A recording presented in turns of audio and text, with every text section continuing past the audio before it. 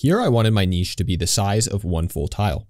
I took two 12 by 12 niches, cutting them in half, and then siliconing them together, checking to make sure a tile would fit in perfectly. I let that set up overnight, and then the next day, I went ahead and cut out my niche. I tiled the wall to the right of this to establish the fixed grout line, and then cut out the wall here using an oscillating tool. I insert my niche, screwing it in with some screws and washers, and poke my low voltage wire through for the LED lights in the niche. I waterproof the seam in the middle, as well as the exterior joints, and then let that set up before resuming tiling the next day.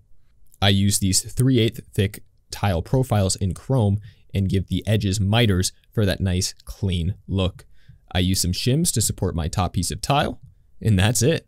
If you want to learn more things like this, be sure to follow.